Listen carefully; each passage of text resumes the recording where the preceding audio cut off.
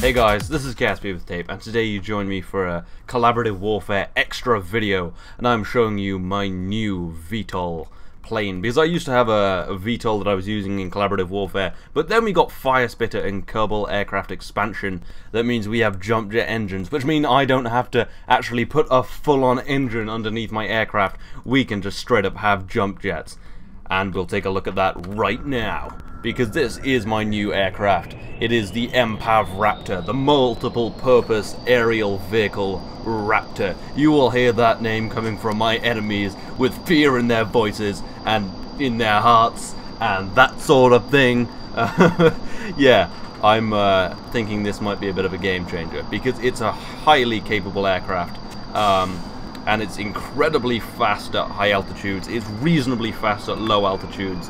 But yeah, that turbojet means it's really, really fast at high altitudes, which means I can get from my bases to other bases very quickly. And the VTOLs mean I can land pretty much anywhere. That combination means that it would be possible for me to say, oh, I don't know, fly from Hearthland Peak down to Edis Side, and then maybe from Edis Side onto Black Crags, because if you watch Twitchy's video, you'll know what I'm talking about. I'm not going to go into that too much today. I'll probably explain it in my next video, but you should definitely go and watch Twitchy's video.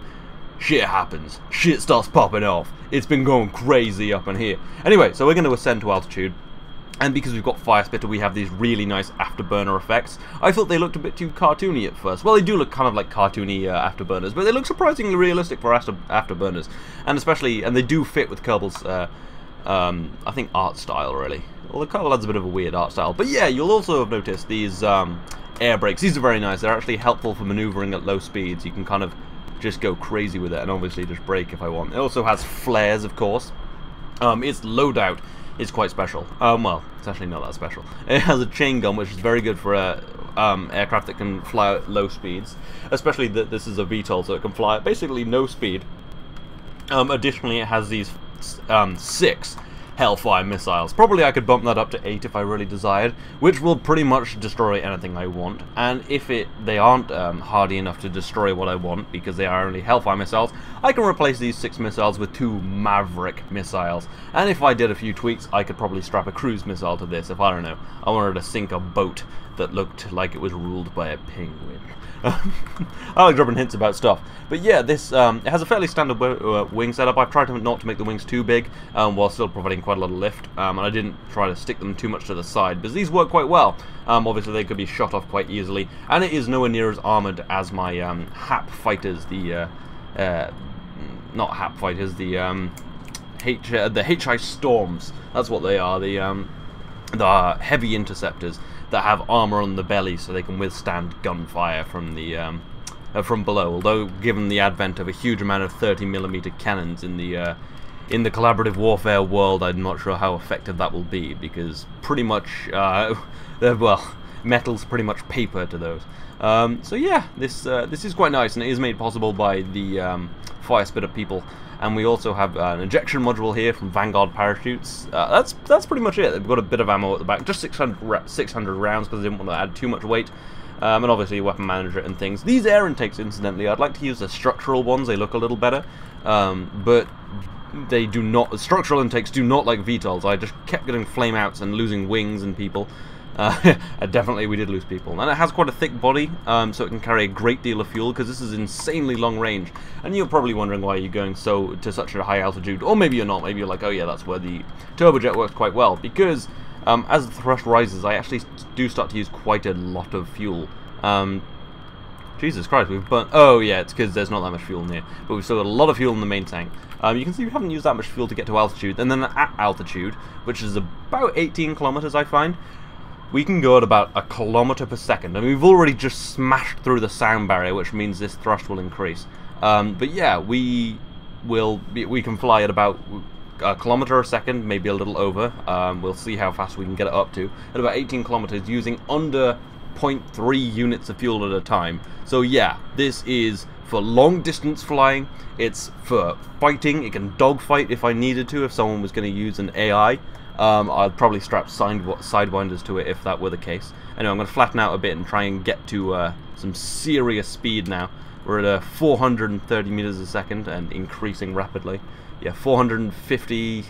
Yeah, it's really picking up speed now. High altitudes, this turbojet is really good. Although it has been muted quite a lot. The ISP has been halved in the new update, but that's okay. It was a bit overpowered before, although I have to say I like overpowered. Yeah, we're pretty much at just 600 and change at this point. We're starting to get some serious Mach effects, and we're starting to really pick up speed. 650 and change. Yeah, that one turbojet is really enough for this. At lower altitudes, it can break the sound barrier. It can. It's more than capable of fighting ground units and such. I'm going to flatten out a little more. We start to pick up a lot of heating at a kilometer a second. We definitely pick up a lot of heating. Possibly, actually in the new update, much less deadly. Before, when I was pushing the maximum speed of this aircraft, it kind of just burned up. In the new update, not so much. So yeah, we're just going to flatten out now. Try not to rise too much, but we are pretty much fixed on this profile. 900 meters a second, and we're already nearing like 1,000. We're almost traveling at a kilometer a second, which makes getting from point A to point B very easy. And this is a pretty good aircraft for going from point A to point B to point C. That's a kilometer a second, and we're starting to pick up some serious fire. And you can see our fuel usage has dropped below 1 unit again. And as we get up to altitude, and actually, you know, I probably wouldn't fly at max pelt the whole way. I'd probably drop off my thrust a bit, so we would be using very little fuel. But yeah, you can see the thrust is dropping off, but our speed is still increasing, which means our liquid fuel usage is decreasing, which is very nice. So yeah, this is made for assaults. Probably not the heaviest of assaults. I'd probably leave that for my heavy interceptors and the ones where I need a super maneuverable aircraft that can go pretty long range. Actually, this probably takes up the long range thing at this point. Oh, that's 1,100 meters a second, but I think the HSI, the high-speed interceptors, are really maneuverable, really good for really like just punishing like turrets. So yeah, we have got, this is just going to basically replace the VTOL and probably take up a lot of work of what the high-speed interceptor would have done. But yeah, it is basically my new general purpose aircraft, and that's 1,150. I'm going to try and get to 1,200 meters a second, and you can see we've already almost gone transcontinental. It's ridiculous. That's 1160, 1163. In a dive I might be able to get even more speed. But anyway, let's just go back to the runway and I'll demonstrate a few other things, because it can take off in more ways than one. It doesn't need to take off as a VTOL. It can take off and land on a runway, and it can land anywhere. As I've said, that is its point. It is made for just kicking ass, basically. Turn the brakes off. Yeah, my air flaps, my flaps are working. They just went up just then. And the turret makes it really good for ground assault. If I was to dogfight, I'd probably prefer to use fixed turrets, but that's more the high-speed interceptors kind of game, because against like a well, this is pretty maneuverable, but not really. It's probably wouldn't outmaneuver something made for dogfighting. And at 100 meters a second, we can take off no sweat and stow our gear. And luckily, we have a turret out here ready for a fight. We'll hopefully be able to cut it up some. Damn it, man. I'm a doctor, not a magician. Okay, there will have been a little blip. I'm sorry for that. It's just because KSP crashes quite a lot, and Bandicam doesn't really like recording stuff when after a crash. So yeah, we're going to get 5 kilometers away, and then I'm going to switch to Team B, and we're going to fight. We're going to have a big old fight. Well, a fairly small fight. This is actually made for taking out multiple targets, since it has 6 missiles, and if I was to bring 2 Mavericks, that's 2 targets dead as fuck. But I think for 2 targets, 3 missiles each, that'll probably do, and then I can finish off anything else with the turret. So yeah, this will hopefully be a key player in my next move, given that Twitchy has done a few things. So yeah, let's turn it around. This is actually it's really stable. It didn't used to be, but I fixed it basically.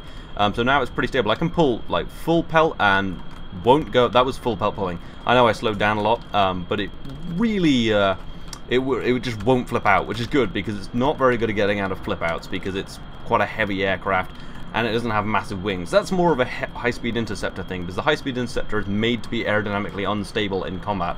Well, it can be unstable. If it flips out, it's not a problem, because it has such big wings. So it is made for just a fight, really. Just like an aerial fight or dodging things. This is more general purpose, as I've said. But anyway, let's arm our weapons.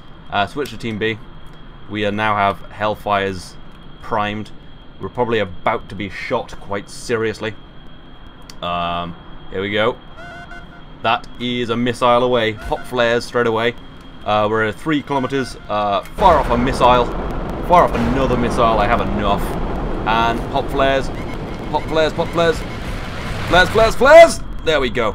And now there's a hail of gunfire against my missiles. And let's see how well those missiles do against the gun turret. I'm hoping really badly because, well, I'd like my turret to do well. And that's a kill. The turret's actually usually a little better against missiles, but yeah, that is a kill. That's how effective this aircraft is. Let's hope no one else gets their hands on one of these, because it can clearly deal with my defenses quite well. However, I'm going to probably move over to a having more turrets, so if your missiles are firing, who gives a fuck, I'm going to shoot you anyway. Sort of mentality. But yeah, this is my new aircraft. It will change the face of the war, and you will hear the word Raptor with a joke in people's throats and fear in their hearts, because, well, they're going to be all scared of this shit. And yeah, let's try landing it just real quick, because, you know, that's one of the fun parts, which is actually, it's actually quite hard to land a VTOL. The other one was much better at landing, in fairness. This is a little bit more cumbersome, but we'll just try landing it pretty much anywhere in the KSC. It is it's landable. It's just reasonably difficult. But those air brakes do make maneuvering at low speeds reasonably nice, actually. Shutting down the main engine, moving over, dropping our wheels down, and actually VTOLing onto wheels is quite nice because you have a little bit more give. And we'll actually, I don't want to get into a stall profile. I'm just going to drop myself down a little more, throttle up, throttle up, throttle up. You know what? There won't be a stall. We're now just powered landing. Got to be a little careful. Tip back a little bit. Just slow myself down with the engines and the brakes, because obviously the brakes can't do everything. That would be rather ridiculous. I am going to turn ever so slightly using the the brakes as control surfaces, because I don't want to land in those mountains. That might be a little bit too much. Just tip over, use the engines to really get me out of here. It can maneuver quite well on VTOL engines. I always get a little worried maneuvering on VTOL engines, because it can be very difficult given that there's so much aerodynamics going on. But yeah, we are still descending. Just a little over 2/3 thrust is really definitely enough for this sort of thing, because it has got a lot of thrust, and we are a little low on fuel now. But yeah, you can see that is a nice sight to behold. Yeah, I think deploying these around the